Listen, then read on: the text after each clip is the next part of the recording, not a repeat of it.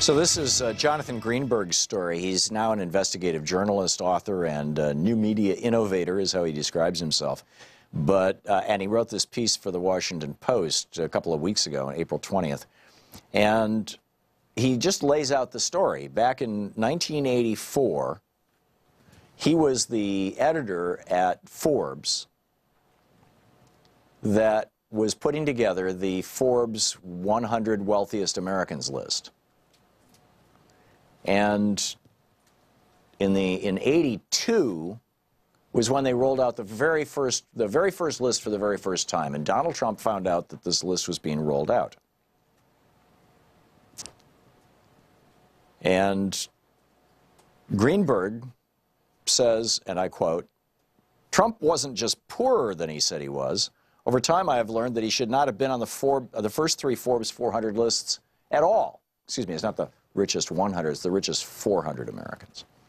In our first ever list in 1982, we included him at $100 million. But Trump was actually worth roughly $5 million, a paltry sum by the standards of his super-moneyed peers. As a spate of government reports and books showed much later. The most revelatory document describing Trump's true net worth in the early 80s was a 1981 report from the New Jersey Casino Control Commission. Now, they didn't get to see this until after Trump had been on the 400 richest persons in America list for a couple of years, when he shouldn't have been at all.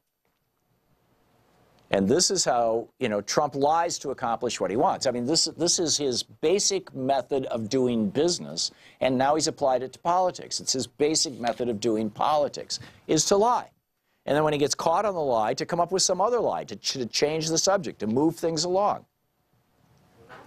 So the New Jersey Casino Control Commission, you can't lie to them, although the documents are supposed to be confidential.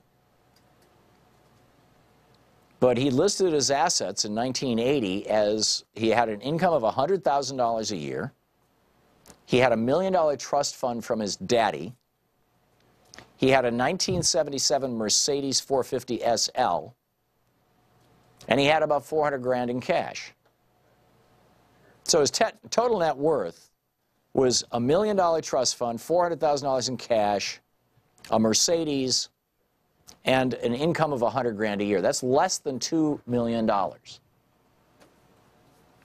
And yet he claimed that he was worth $200 million. Forbes listed him as being worth $100 million because they thought, come on, we know this guy's exaggerating. He's claiming $200 million. It's probably half that. Little did they know it was only $5 million.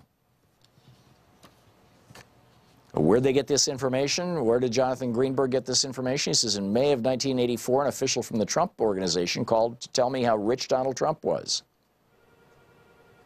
The official was John Barron, a name we now know of as an alter ego of Trump himself.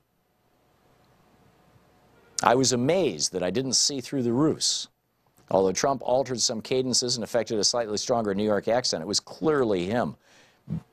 Barron told me that Trump had taken possession of the business he ran with his father, Fred, which, by the way, was a lie. So why do people put up with Trump's lies? What's in it for them? Well, obviously, you've got, the fossil fuel billionaires. They put up with his lies because they want to make more money. They want to be able to pollute the planet as much as they want, and Scott Pruitt is helping them. You've got the mining billionaires who put up with Trump because of Ryan Zinke. He's already shrunk several national monuments, turned them over to frackers and gold miners and uranium miners. So they've got, some skin in the game. But what about the average voter? The average voter is not concerned about their multi-billion-dollar investment in oil refineries or in uranium mines. The average voter is concerned about what? Their economic future. And increasingly, what the Republicans have been doing is characterizing the rise of non-white power in this country as an explicit threat to the economic survival of white people in this country.